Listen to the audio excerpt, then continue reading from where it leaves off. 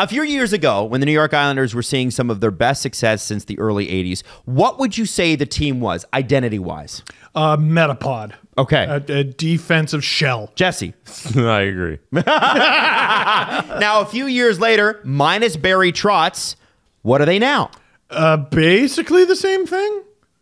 Kind of. It kind of doesn't, They're a bit of a Franken team. well, this is the thing. So they moved off of being that defensive stalwart, and to me, they're risking just becoming another team who happened to crack 90 points. Wow. Right? Well, because, okay, so what is the identity? They got rid of Barry Trotz to bring in a coach to help Matt Barzal open up a little bit. They go out and they get Bo Horvat, right? They go out and they get stalwart Pierre Engvall and lock him up forever and ever, amen. He was pretty good. He was good on that lineup, for sure. And we will get to him. Sure. But my question this year, and I don't think anyone can answer this except for the Islanders themselves. What are the New York Islanders now? What are they trying to be? What are they going to be? I mean, they're still a team you do not want to play in the playoffs. They have to get there, though. But they have to get there. Like, okay, so this is going to be the third Metropolitan video that we upload. So I called them the Metropolitan Division because I think there's two teams at the top that kick complete ass. I think there's two teams at the bottom that suck complete ass. And then you could interchange the entire rest of the division. They might finish third. They might finish sixth. Does anyone confidently know where the Islanders are going to finish? I had to check my list before we started recording. I saw the number and I went, I don't know. So, okay, let me ask you guys this. They had 93 points last year. Yep. What are the betting odds on their point total this year? What do you think? 92. If you say 112, I'm going to laugh. 92.5. Okay? Oh, you're going to the exact same number? I'll drop it down a little. I'll say 89.5. 91.5. So you guys were both in the range. Split it, yeah.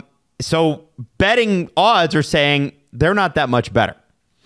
Yeah, they're around the same. That's you're right on the cusp of the playoffs. Right. Yeah. Right. So here's there. what their defense. Let's start there because it seems to be their strength. You got Pelech and Pollock, which are a great defense pair. It's just a broadcaster's nightmare, though. You have other Sebastian Aho. Also a Other broadcaster's Sebastian. nightmare. And Noah Dobson. Yeah. You have Alex Romanov, which, famously was going to be the next Larry Robinson for the Montreal Canadiens. Didn't happen. And Scott Mayfield.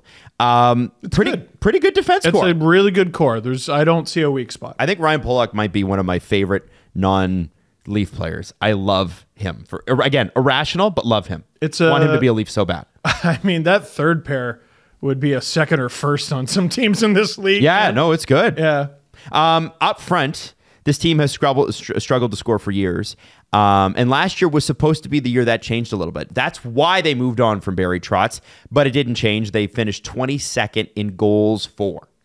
How much does having Horvat and Engvall and his goofy extension, how much does that help this team score a little bit more? Because they're not going to be among the highest scoring teams in the league, but you do need Barzal, who's moving to the wing for Horvat. Yeah. Right? That's the fascinating part of this team. So yeah, let's talk about it. Well, he's an option, right? Yeah, their whole thing is we're going to try and get you going again, and we're going to pair you up with Bo Horvat and try and return you to a dynamic goal scorer and see if you can do that. Because that's the thing about the Islanders is if they can put up goals, they'll be so good.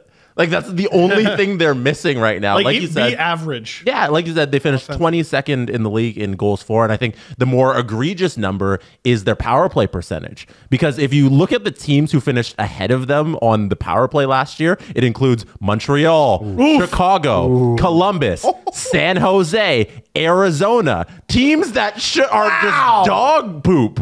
And Did they finish last? What they was finished 30th in the league and on PP. Wow. Who finished? Who So was the worse? Ducks? The only two teams below them, Anaheim, yes, because Anaheim was last in everything. Yeah. And Philly. Wow. Is a wasteland of goal scoring. So if and they made the playoffs. Wow. They made dude. the playoffs with this roster that can't score goals. So I look at the Islanders team, I'm saying they got one of the best goaltenders. They have great system defense. Their team can stop anybody. Yep. If they just score a little bit, they'll be back in the playoffs. Like the ghost of Barry Trotz, even though he's still alive. Like that's unbelievable. Bo Horvat as a number one center is nothing new, right? He's a great player. What do you think it means for Barzal? Now, from all reports, his move to the wing has been going really, really well. But what do you think that does in terms of taking the pressure off him?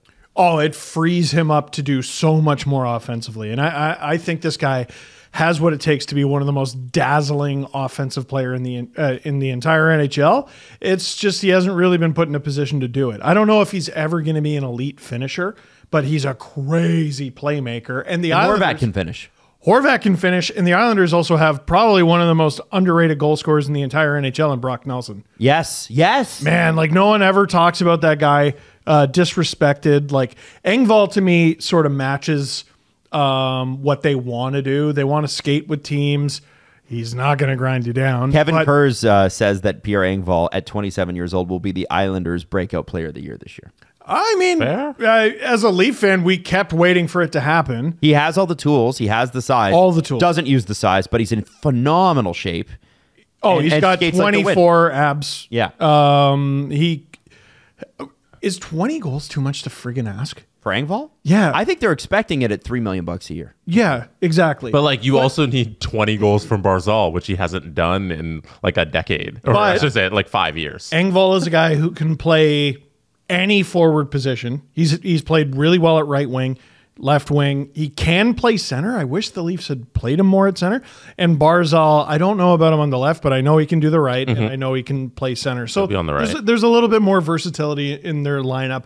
They're, I guess, just committed to being the Swiss Army knife of a team. And it's not going to be marvelous to watch. Yeah. It's not. And but once the playoffs arrive, they're going to be misery. Horvat's going to be the hopefully the finisher on that line, but I want everybody in the entire group to just bump up their goal scoring a little. You know, like I get like Kraken do it by committee? Yeah, exactly. Like that's what you need out of the Islanders because you don't have the elite finishers. You need Engvall to finally become a little bit of a goal scorer and ask for 20 goals. You need Barzal to have the 60 assists that hopefully he gets back again. Plus add on 22, you know? Set a career high. How about you having a really good D-core and Ilya Sorokin, who's like a top 5 goalie in the league? Like, take some risks. Yeah. Take some risks, man. It does make me wonder, too, if, you know, certain teams that are bubble teams finally make a decision to retool if the Islanders don't go out, because they're always aggressive. They should have been on Toffoli. I agree with that 100%, Jesse. He'd be a perfect fit. Tarasenko was another one this summer where I thought, like, that seems to make a lot of sense. Maybe they didn't have the cap room or whatever,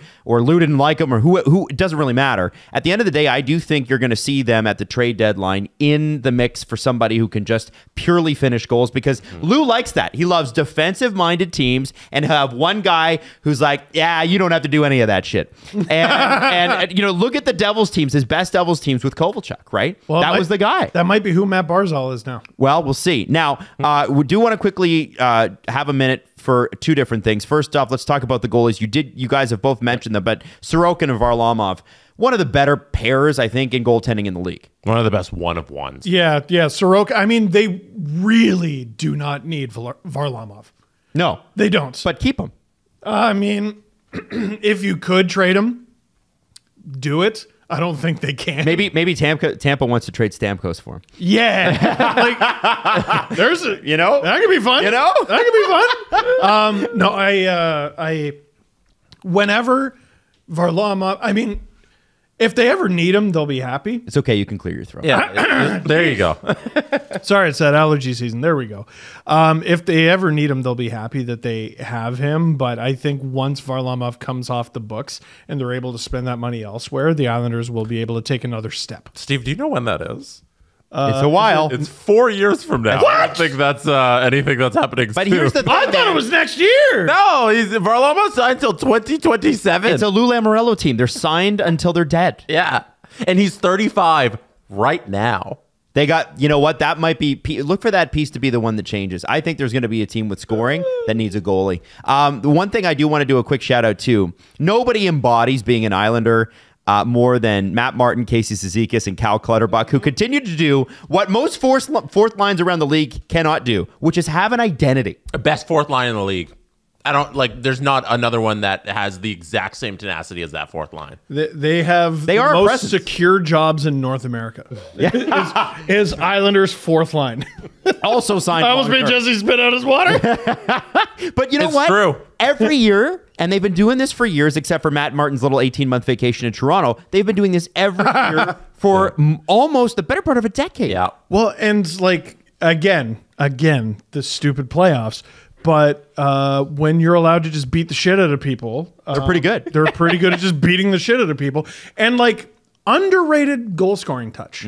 Like again, you shouldn't be relying on your fourth line to score for you, but they can. One of my favorite stories ever, and then we're going to get to your predictions, is Steve playing an entire year in junior in one of the NHL games and then getting drafted. And then his team trading, was it Roberto Luongo? You got drafted to the Panthers. It was Jake Markstrom. Jake Markstrom, who had a great potential, and they traded him for Cal Clutterbuck. Yeah, but it's okay. Our starter was Scott Clemenson. Oh, good. So you quit. Anyway, every time Cal Clutterbuck's name comes up, I think of that. Now, Jesse, Steve, let's start with Steve this time. Where do you have the Islanders in the division? Jeez, like again, I got to make sure I have this right.